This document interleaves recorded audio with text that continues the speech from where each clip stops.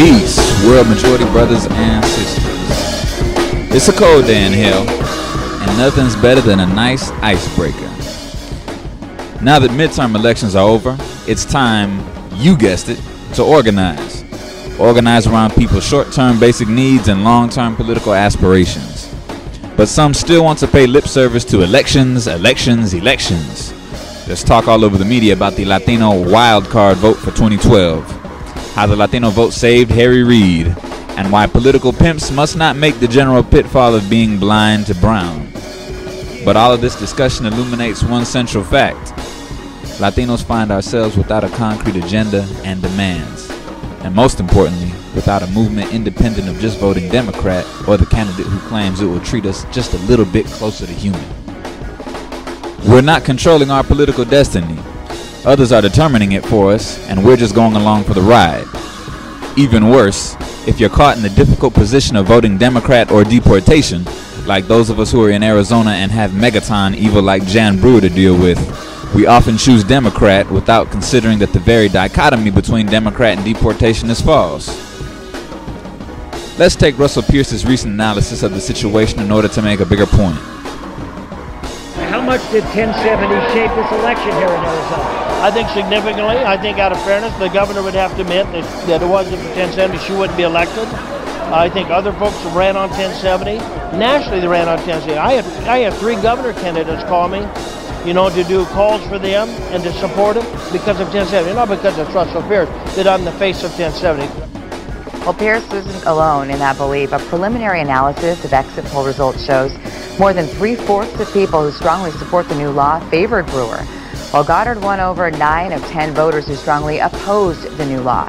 He also won over nearly 3/4 of Latino voters. If 1070 was the lift Brewer needed to bring home the election, it only stands to reason that one out of 2 things was going to happen on the Democratic side. Either one, the Democratic candidates would all align themselves on the right side of history and justice and categorically denounce SB 1070 and all other hate legislation, and then swear upon their great-grandmother's graves and their offspring's trust funds to repeal it once in office, which would then put them on our side. Or 2, the Democratic candidates would dilute their opposition to SB 1070 and wax poetic about finding solutions to border lawlessness and illegal entry into our state, thereby making their message not nearly as racist as Tea Party types, but at least making themselves palatable to the same voting bloc that takes genetic experiments gone entirely wrong like Jan Brewer seriously. Perhaps now we can focus on effective steps to fight against border crime and keep our families safe. Now we can focus on steps like the ones I've been taking to go after border criminals and cut off the cash that flows to the drug cartels, the ones that smuggle thousands of people into the United States every year. Now we can start making smart decisions about immigration, going beyond the sound bites, the fear-mongering, and the political stunts. Put simply, the Democrats took the Republicans' lead and in the end still criminalized the migrant community. Felicia Rodolini herself even said SB 1070 doesn't go far enough, and Terry Goddard's opposition was never as fiery as circumstances obligated it to be. And perhaps the worst of the worst betrayals, Stephen Lemons has pointed out that Don Bivens, chairman of the Arizona Democratic Party, is a partner at Snell & Wilmer, the same law firm that is defending SB 1070 on behalf of Jan Brewer and the $3.6 million in donations that she has received. Let's repeat that.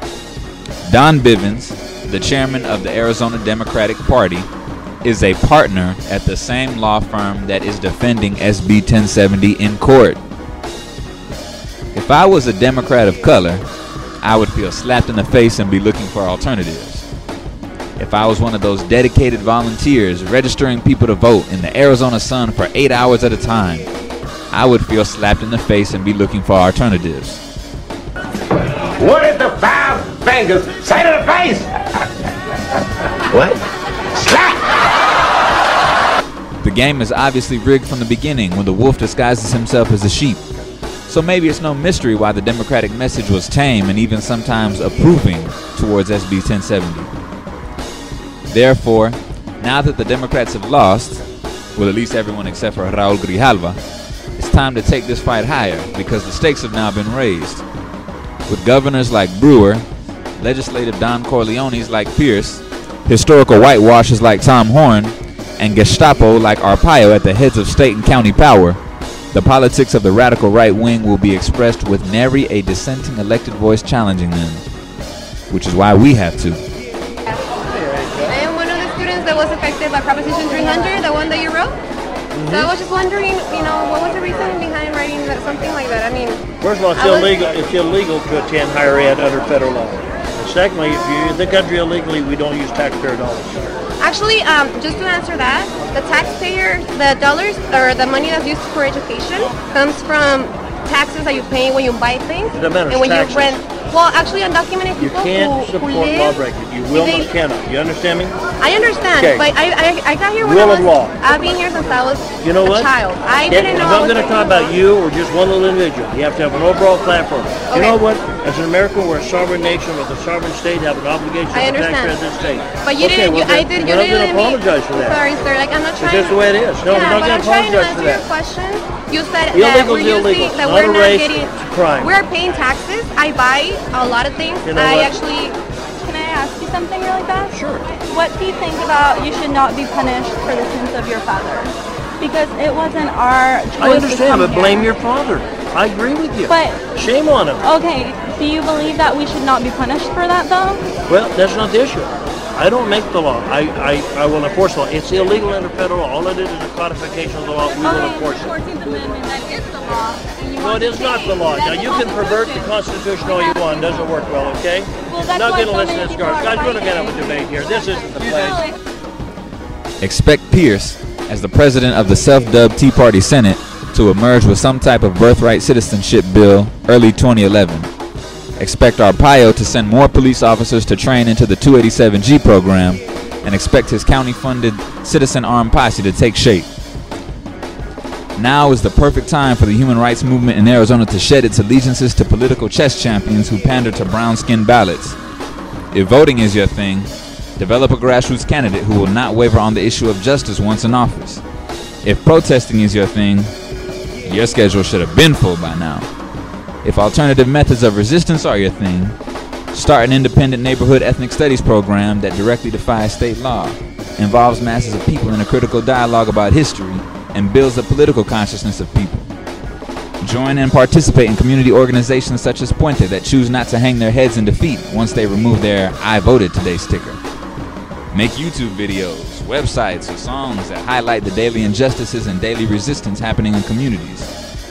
Become part of the growing effort to expose U.S. human rights abuses on the United Nations level through the Universal Periodic Review.